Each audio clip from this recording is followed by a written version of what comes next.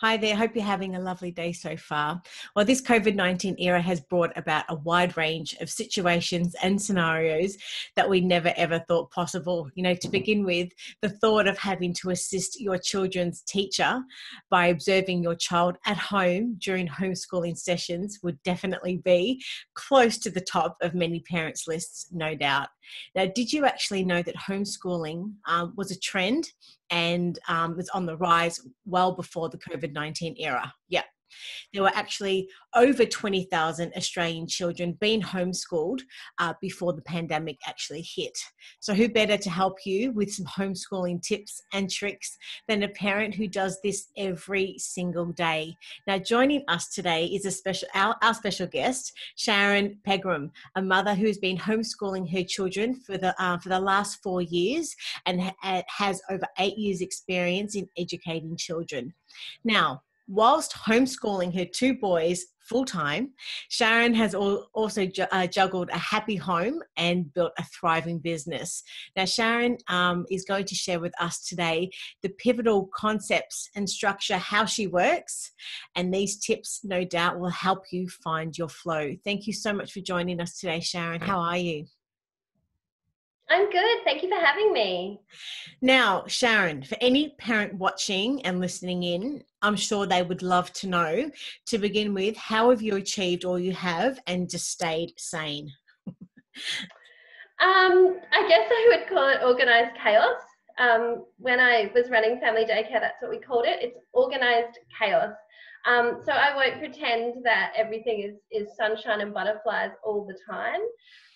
There's definitely been many times that I have been in the middle of the day and just thought, oh, if I just sent my kids to school, they can be there for 6 hours. I could do all my work in one day and be done with it. But I think it was really important for us to homeschool. And we just made it work. So we trialed a lot of different strategies. We networked with a lot of different families. We tapped into the resources that we needed and we just nutted it out. Mm-hmm. Well, I guess after parents now sort of like dip their toe in the water of homeschooling per se, I'm sure there are many that may now be scratching their heads as to why you systematically chosen to homeschool your children. Can you tell us a little bit about why you actually chose to do that in the first place? Sure. And I always joke that we homeschool because I could never get up early enough to get my kids to school and be all dressed and make lunch. But jokes aside, really for us, for starters, my boys have social anxiety. That kind of solidified the choice. But we had chosen to homeschool them since day one. Mm-hmm. When they were little. A lot of our friends already homeschooled. That was part of the network that we were in. But for us, it was about the fact that I wanted my kids to learn in a way that served them really well. I wanted them to learn how to follow their interests, how to have executive function. I wanted them to be the entrepreneurs in the world, to follow their dreams. For me, school is way too much about conformity and having to follow rules. And whilst we have rules in our house, they're ones that make sense and there's a reason for them. We don't have kind of just random rules. Mm-hmm. And I think as well, the competition in school is one that it doesn't really resonate with me. My eldest is the most non-competitive child in the world. He won't compete in things. He just doesn't care about that at all. And there's a lot of that kind of pitting kids off against each other. And I just knew that that kind of structure for my kids was just not going to serve them. Mm-hmm. So it was the decision, along with the fact that they have social anxiety, that has been the right choice for you and your family. Is that right? Absolutely. Yeah, I would not do it any way different. Even the hard times, I would take them because it's benefited my children so much. And I love spending the day with them. I love seeing them learn. I love being able to go out and, go to museums and art galleries and do that stuff alongside them. I learn a lot as a homeschooling parent about a lot of different things. Mm-hmm. Yeah. Well, nationally, homeschooling numbers have almost doubled in the last few years and really are continuing to grow. What do you personally see as being the benefits of children being homeschooled by their parents? I I guess it depends specifically on the family. So everyone homeschools for a different reason. We've got friends who are religious and that's why they homeschool. We've got friends who've got kids who have, you know, a disability, or like my boys, they have social anxiety and that's why they homeschool. And then for other people, they're, you know, unschoolers, where they have even less kind of rules and structure than us, and they just want their kids to be able to be really free form. I think benefit-wise, kids get to follow their interests and learn. And by that, I don't mean we get up in the day and go, what do you want to do? Do whatever you like. I mean that as opposed to if you're in school and they say, we're studying ancient Egypt this week, I say to my kids, what do you want to learn about history? Maybe it's Rome, maybe it's the World War. They get to kind of follow their interests and they get to kind of learn how to learn through that. They work out that learning and education is about finding out all this interesting, fun stuff. And I think the other thing is that my kids get way more free time than kids in school do. So our homeschooling consists of about an hour to 2 hours a day. That covers everything because of the way that we learn. And they get the rest of the time to run out in the bush. We're on 3 acres, run in the bush, you know, do all kinds of, play Lego and all kinds of stuff. So yeah, it serves us really well. So off the record, and just really briefly, can you please explain to us how traditional homeschooling works? I mean, do you specifically need any qualifications as the teacher? Do you have to register? If so, who with? And do you actually teach the national curriculum at home? Yeah, so yes, I'll start with the national curriculum. Yes, we have to cover the national curriculum. So as homeschoolers, in order to homeschool, you basically contact your local education department office. You say, I want to homeschool. They send you a form, you fill it out, send it back. Mm-hmm. You're assigned a moderator. So that's someone from the education department, and they come out and visit you. And the first time it's really just like, well, tell me how you plan to do this. Like, what do you plan to teach? And that can be anything. You can say, oh, well, for reading, I'm going to do this and I'm going to do that, and give them some ideas. Show them that you have some kind of understanding of what children will need to progress. Mm-hmm. And then they just come and visit you at intervals, depending on who you are. So you need to show that you understand what the curriculum is. You don't need to know it off by heart, but you need to show that you are working towards the skills in the curriculum, so the different subjects. Mm-hmm. But that's basically it. You can provide evidence in any way, shape or form that you like. There's no set way to homeschool. So some parents follow a Montessori method or a Steiner method. Some people are, you know, eclectic homeschoolers. Some people are unschoolers. There's a whole vast spectrum of ways to homeschool. But as long as you can show that your children are learning and they're growing and they're doing something, that's all you need to do. Mm-hmm. So do you have reports that you have to provide? No. So the way I personally work, and everyone does it differently, if we do anything on paper, it goes literally in that drawer over there.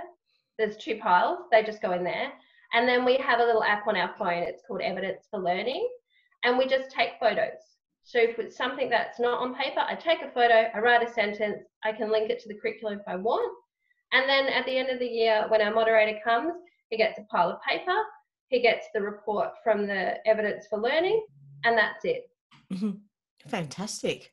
Well, yeah. Making all of this situation now relevant to families in the current situation with COVID-19, parents are not expected to be teachers, rather to assist their children's teacher by observing their children in their education. So as a parent with 8 years education experience and 4 years homeschooling, personally, what do you think are the major challenges facing parents in the situation at the moment? Sorry, Rach, you froze up a little bit there, but I think what you were asking was, what do I think about the situation right now for parents that are homeschooling? Yes, yeah. So what are the major challenges? The challenges. So I think it's important to have a distinction between what parents are facing right now who've come out of school and are doing that schoolwork at home, and homeschoolers. So what most of these people are doing now is distance education as opposed to homeschooling. So us homeschoolers are also facing a lot of changes at the moment. We don't have any of our normal networks. We normally have big homeschooling groups and little homeschooling groups and excursions and stuff going on. So it's really different for us as well. We also find it really challenging. Mm-hmm. For people that have come out of school and are distance learning, they're having to work within the confines of the school system at home. So that can be challenging. I have heard reports of schools expecting 6 hours a day of work, which is not what homeschooling, when you're schooling kids at home, that is too much. But I think it's very challenging to be able to provide that role when it's not your choice to do it, when it's potentially not your kids' choice to do it. Because I know there's a lot of kids that are like, I want to go back to school. I hate you being my teacher and I want to go back to my real teacher. And I think just trying to juggle what is already a full life with this extra responsibility as Mm-hmm. well. I think the schools are doing a great job from what I hear of providing learning materials, but I think homeschooling is a lifestyle choice, and a lot of parents are now being thrown into that lifestyle without any say in the matter. Okay, so you're saying the major challenge at the moment is that the parents and the children are in a situation that they haven't categorically chosen to be in, but they have to be in for the moment. And the difference really with what you do, homeschooling, is the fact that you've actually made that choice. Now, and the fact that also parents probably feel in some way, shape or form they're unqualified, although that they're not required to be a teacher, they're just required to observe. Sorry, go. Oh no, I was just agreeing profusely. Yeah. So they are the major challenges, I guess, that you sort of see parents having at the moment. But what about some of the most typical and common challenges that the children themselves are facing when being homeschooled? What do you see those being? So I think in this current climate, it's socialization. It's not normally for us as homeschoolers. We actually end up getting way too much socialization rather than not enough. But I think for everybody at the moment, we don't have any contact. We don't have physical contact with people. And it's all well and good being on a computer screen, but we're human beings. We need that physical contact with other people. So that's really, really challenging. I've also heard from a few parents that they are feeling like they're having to motivate their kids. And I think this is a real school, school-induced thing. So a lot of the time in schools, their kids' motivation to learn is very different than it is for us as homeschoolers. Mm-hmm. So I think they're trained to kind of go through this system and this process. And now they've had the whole system taken away and they're just at home, they're still expected to get the same results. Mm-hmm. So I think that can be really frustrating for kids and for parents as well. There's this kind of change in role as well. So they're kind of like, hold on, but you were my mum. You were never my teacher. I don't want to do this. This is not the classroom. I don't have to do this work. Yeah, definitely a big thing.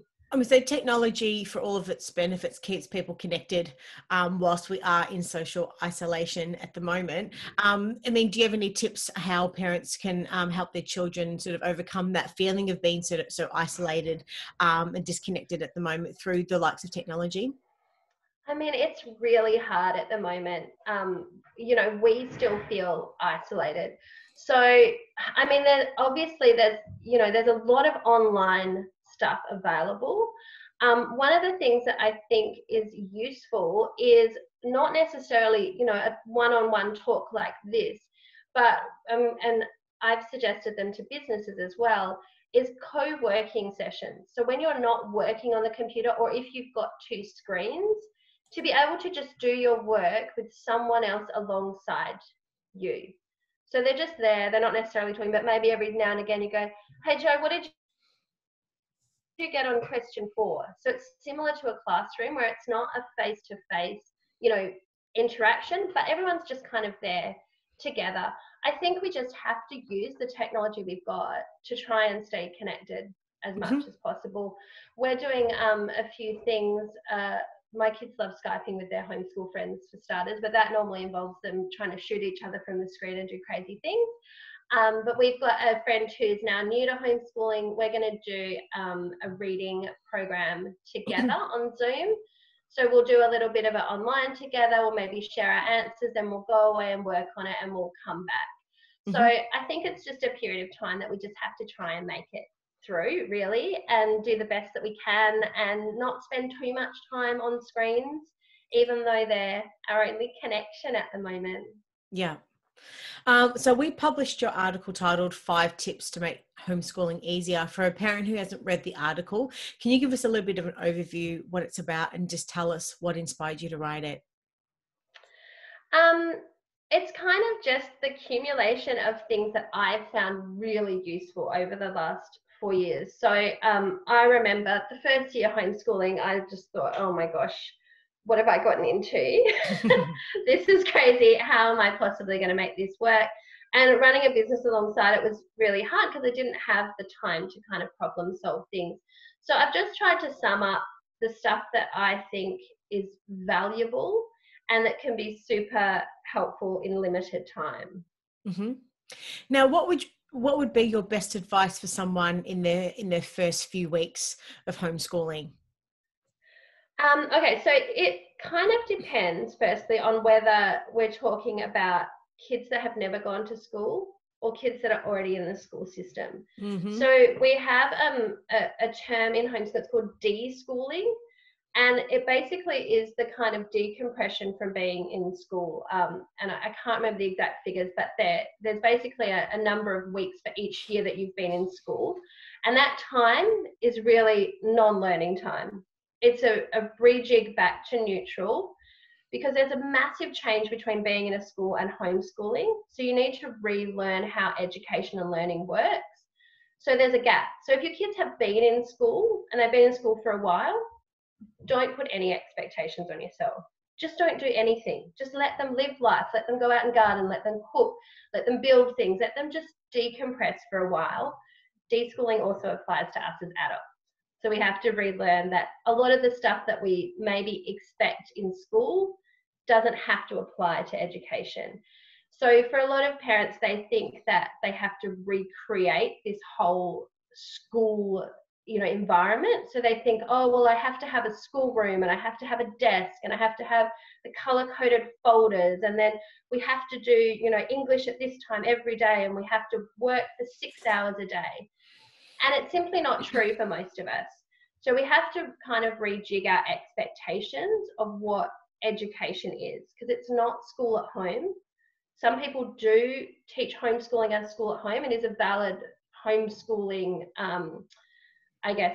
form of learning, but it's not the only one. So it's a big thing that, what is there doesn't necessarily have to be at home. And then definitely it's quality over quantity. So because we have to, explain to the moderators how we're meeting all the expectations that we have, a lot of parents can spend a lot of time focused on ticking all the boxes. Yes, I've done history. Yes, they've learned how to, do these sight words, or yes, they've learned how to do algebra. But really, what's more important, and the reason that we homeschool, is to sit down and do quality learning with our kids. So if today all you manage to do with your pre-primary child is sit and read early reader books, but you do them really, really well, and they really understand the core concepts in it, that is far more beneficial than covering 4 subjects in one day, and they've just kind of skimmed over it and they don't know.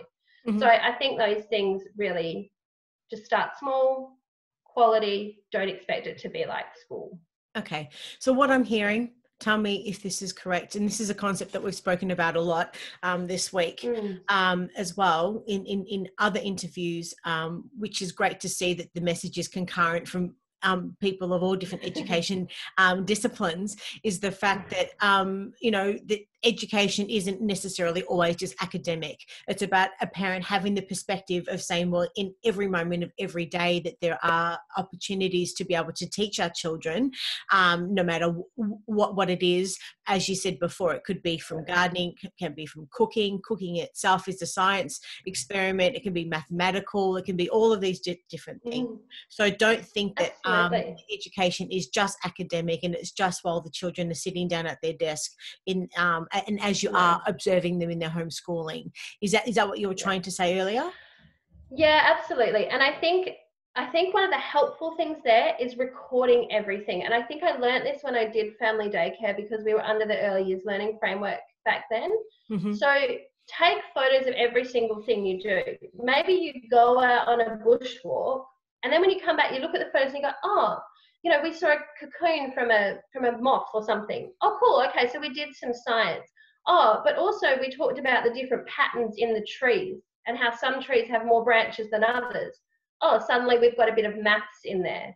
And then we went to the mailbox and we pulled something out and we talked about the words on the front of it. Or suddenly we've got literacy in there. And then we looked at like the hills and the different terrain as we're walking. Suddenly we've got geography. Mm-hmm. And then maybe you talk about, you know, how what this area was used for the Indigenous people of the area. Suddenly you've got history. Suddenly you've covered almost all your subjects. You've done phys ed because you're walking. You've covered all your subjects in one bushwalk. So it's not that hard, but sometimes it's more about how you perceive what you've done rather than planning more things. Mm-hmm. So this is a lesson for parents in perspective and lateral thinking, is what I'm hearing at the moment. Darn it. I know, it's not about the kids, it's about us learning something new. Yeah, as well. Yeah, us homeschool parents get really, really good at being adaptable. In saying this, and get up on the fly. How do you deal with teaching children of different ages as well? Yeah, that's a really tough one. So I'll put the disclaimer in, I only have 2 kids and they are 2 years apart, almost 3 years apart. But I did teach family daycare and I had children from like infants up to, I think my eldest was 11. And I had 7 kids in one day at one time, and some of those were homeschoolers. Mm-hmm. So it's really, really, really tricky. And I think parents need to be really easy on themselves when they've got little ones who don't have a nap. So when they have a nap, it's great. You can teach during the nap time. When they don't, it can be really, really challenging, especially if you've got kids that will only do things for, 10 minutes at a time. It's probably one of the most challenging things for bigger families. Mm-hmm. I think that's where it does come into planning and preparation. Mm-hmm. So I always say I plan things that take me less time and them more time. So I've made the mistake over the years of making these kind of like elaborate activities that they can do, and then they play with it for 10 minutes. I'm like, that's 3 hours to create. So you flip that. So something's going to take try and find something else. Yeah, that takes you 10 minutes. They're going to play with it for 3 hours. Yeah, definitely. So something to occupy the smaller ones, even if you don't feel like it's valuable. Mm-hmm. So I know a lot of parents are like, oh, but they're just doing Play-Doh or they're just playing on the device or whatever they need to do so that you can allocate stuff to the other child. Now that my boys are slightly older, so my youngest is 5 and my oldest child is 8. Mm-hmm. So the 5-year-old has a shorter attention span than the 8-year-old, and neither of them can work independently at the moment. So they both have things that they need me to sit down with them. So what I tend to do is before the week starts, I plan a whole heap of activities, whether they're worksheets, whether they're hands-on things that they can do independently. They're potentially still learning something from it. Like the other week, the 5-year-old did a painting by a famous painter and he coloured it in. And so it was a bit of art. We talked a little bit about the artist, but he could do most of it on his own. So I plan these things, they sit together, one of them does something independently, I work with the other one, and then we swap over. So now that they're older, that's the easiest way for me to do it. The other thing is that we do similar activities, but at a different age range.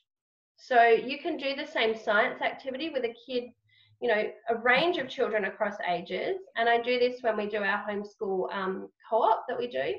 So across a range of ages, maybe the older children do more of the recording and the analysing and the question answering and the harder stuff. The younger children, maybe they just pour the water in and then they kind of watch and they're playing around the outskirts. So I think if you can find activities where you've got this gradient where it's like it's easier here, but you've got more that you can add to it, then it works really well for big age groups. Mm-hmm. So what I'm hearing is it's about asking the older child the better questions or the more open-ended questions. Or they go, if we're talking about science, maybe they go off afterwards and they research further as to why those materials acted the way they did. Mm-hmm. What other materials have similar qualities that might act the same? you know, you say to them, how could you expand on this activity? So you just give them more to do attached to that. Mm-hmm. And I think a lot of the time that we forget how expansive their imaginations are and their view of the world is sometimes. And I think it's us adults that have really sort of become quite rigid in our thinking and our view and outlook on life a little bit. So we actually sometimes just need to tap into just their, you know, the lens that they see the world a little bit. Yeah. I think one of my favourite questions when I was running family daycare was we'd go somewhere and the kids would say, oh, look, you know, that tree's green, look at the green leaves. And we used to say, I wonder why the trees, your leaves are green. And when you say, I wonder why to a child, they suddenly open-ended. Well, maybe it's because of this and because of that. And you're kind of admitting, well, maybe I don't know, but I'm interested in why it might happen. So yeah, a lot of those open-ended questions are really helpful for kids. Yeah, even for us adults too. They always say if you want a better answer, ask a better question or ask it in a certain way. So everything can be absolutely. Yeah. Yeah, I was talking with some of my clients in my group the other day, and we were doing a healing session online, and they were talking about partners and having trouble with partners. And I said one of my favorite questions for my partner was always, if you did know the answer, what would it be? And he'd always come up with the answer when I'd ask him that, but he never knew beforehand. So often we know the answer, we just don't think about it. Yeah, it's just how we ask the question. Now, next question, saying that for you, what are your best strategies like from still working from home and or running a business and also trying to create the space to take a break from homeschooling at the moment? Because I mean, life is busy. Everybody at the moment has got, you know, multiple disciplines that they're trying to sort of you know, sort of squeeze into a day. So what's your point and your view on this? Yeah, it's probably one of the hardest things. And I think at the moment, one of the big things is everyone's having to learn new ways of doing things, and our brains are just like full. They're full of stuff. I started when, so we live in the country. When we first moved here, I was already homeschooling, and my partner was working still in the city. So he was traveling from 5 in the morning, and he wouldn't get home until dinner time at night. So I was trying to run a business where I was doing the 15 billable hours of clients, which is kind of like 25 hours more of actual work, with these kids. And I had a 1.5-year-old, and I think Harry was 4. So it's very much a challenge. And I think often we try and pack a lot in and try and do it all. If we can simplify anything, just do it. And I say these are little things like, say you change your sheets once a week, maybe for right now, that's once a fortnight. Like, what can you spread out? Mm-hmm. Maybe it's, you know, taking the time to set up your grocery list on Woolworths, not that you can at the moment, but in normal life, so that all you have to do for your weekly shop is add all those things to the cart and pick it up rather than doing them individually. Mm-hmm. So sometimes it takes a little bit of time to set these things up, but what can you set up in your kind of life stuff that will make life easier for you? Really lowering expectations. I had very low expectations and it really worked well. The house is messy, cool, okay, that's fine. Everyone's house is messy, we just don't show it. So definitely that stuff. I think people think that they have to do things at a certain time. So I had a friend say to me, oh, but my kids have to do their schoolwork in the morning because that's when they learn best.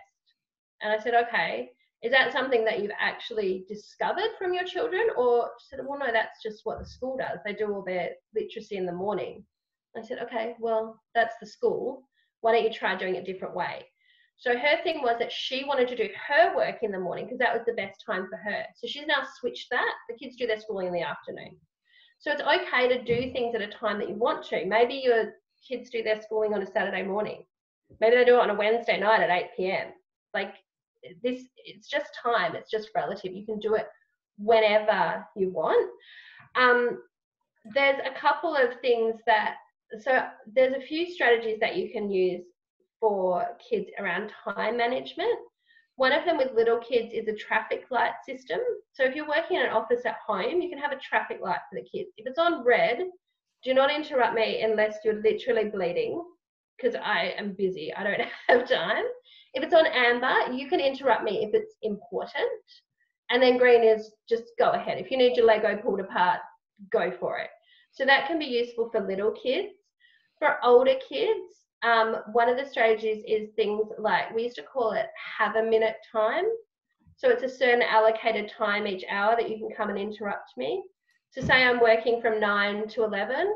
Well, from 9:45 to 10, you can come and ask me whatever questions you want to ask me. That's your time to interrupt, rather than coming in over and over.